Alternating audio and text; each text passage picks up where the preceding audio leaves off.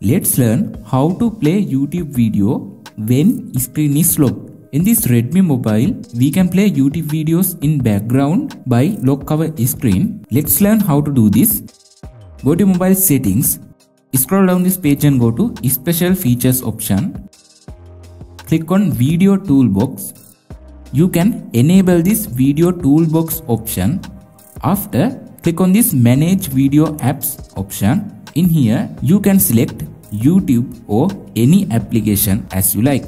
Now I select YouTube application because I can play a video in background after I can lock my mobile screen.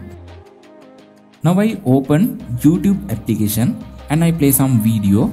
Now you can see this small shortcut icon on left right corner. Tap it like this. After, you can view these all options. Now you can click on this option after the video is playing in background. The YouTube video is not stopped, it's playing continuously. In this method, you can play a YouTube video in background. When you listen songs in YouTube, I think this is very good feature to you.